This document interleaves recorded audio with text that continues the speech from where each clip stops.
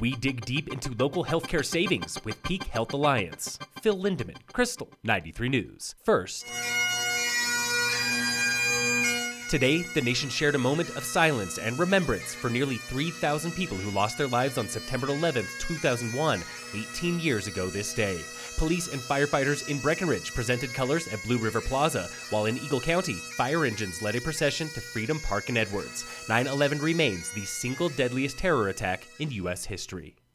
A 31-year-old Summit County woman faces 2 charges of vehicular homicide for an August accident on Highway 9 that killed 2 people. Lindsay Lee Ward was allegedly drinking August 30th when she crossed the center line on southbound Highway 9 heading into Summit, striking and killing Benjamin Mitten and Nicole Go. Ward goes to trial in October. If convicted, she spends up to 24 years in prison. This week on the State of Summit, we look past the hype and into the details for Peak Health Alliance. Rates for the Peak Health Alliance plans for 2020 will decrease between 39 and 47%.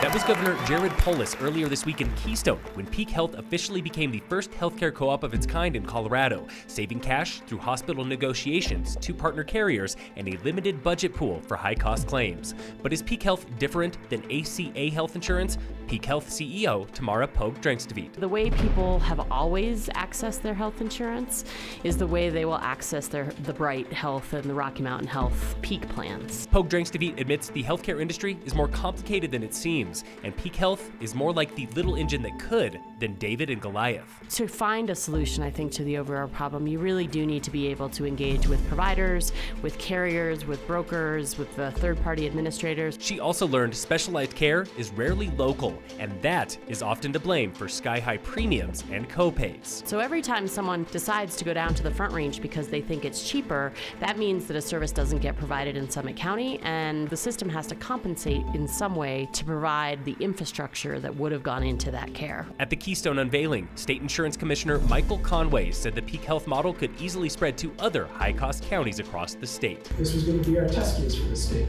Healthcare rates are available now for ACA enrollment in November. Review online at peakhealthalliance.org.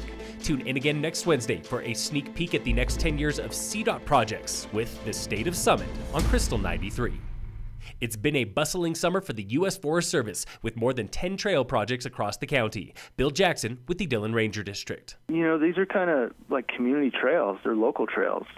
Salt Lick for this area, Silverthorne and Wilderness, Mesa Cortina, and Soda Creek, of course, everyone that's over in Summit Cove. Work ranged from Tenderfoot Mountain in Dillon, home of new moto trails, to footbridges on Frisco's Masontown Trail and reroutes in the Soda Creek network near Keystone. Strategically, we're trying to work with all the different towns to improve overall trail experiences. The Forest Service relied on those partnerships for manpower and cash, like the Golden Horseshoe north of Breck, now managed by Summit County Open Space. That allows us to be able to focus in on other areas where a lot of work is needed. Trail work season is not over. Visit fdrd.org for a Masontown project this weekend. There's a dusting of snow in the forecast tonight for mountains north of Summit County and maybe the Gore Range, and that's got us thinking about ski season. But take it from Joel Gratz, the powder guru at Open Snow. What does early season snow mean for the season ahead? And unfortunately, the answer is not much. So what's his advice for anxious powder hounds? First, live where the snow is good. And if you're going to travel, do not chase a storm forecast until 10 days at the most. Local fire danger is moderate today with Stage 1 restrictions. Fires are banned in undeveloped areas. Backyard fires and fires in fire rings are okay. In sports, the Rockies play the Cardinals tonight at Coors Field. First pitch is 6:40. And in local sports, brought to you by American Family Insurance, the Weiss Agency, Summit High Golf is in Gunnison today for the Dos Rios tourney. All other teams are off until tomorrow when boys soccer plays Salida away. Phil Lindeman, Krystal, 93 News.